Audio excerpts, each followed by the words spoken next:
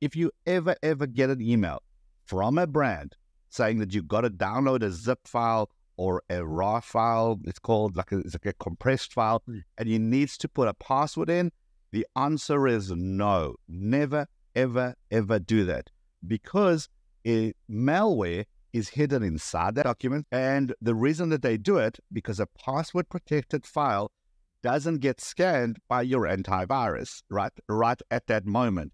Only once you've opened it, then it starts running through the scans. I'll just tell you a very quick story on that.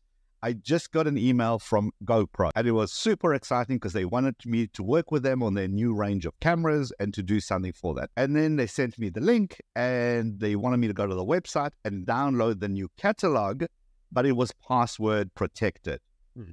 Abso-friggin-lutely not. What I say to them is, upload it to Google Drive or Dropbox. Make sure it's not zipped, so I want to see the actual PDF, and then send me the link. And the reason I do that, because Google Drive and Dropbox and any of those cloud storage are not going to host malware. So as long as it's not zipped, it's got to be opened, they send you the link, then it's pretty much a safe way to do it.